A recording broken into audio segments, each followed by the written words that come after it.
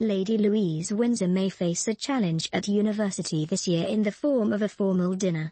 The young royal, 18, won a place at the prestigious St Andrews University this year and has joined peers at St Salvator's Hall.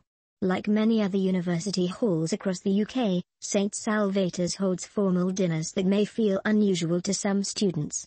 St Salvator's hosts a small-scale weekly high-table event for students.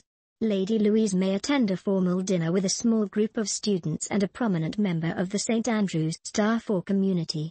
High-table gatherings serve as an opportunity for students to network and discuss current events.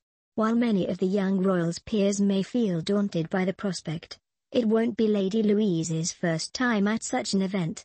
She has attended some of the most high-profile royal events in recent history, appearing on the balcony at Buckingham Palace alongside her senior family members. Lady Louise was most recently pictured at her grandmother's funeral in September. She had to rush to London from university to attend a special funerary service last month. While there, she paid tribute to Queen Elizabeth II with an outfit honoring their shared pastime. Pictures showed her clad in black and wearing two necklaces, one of which bore a horse pendant. The jewelry was seen as a nod to her and the late Queen's love of horses. Queen Elizabeth II famously owned hundreds of horses during her life that she both rode and raised for racing.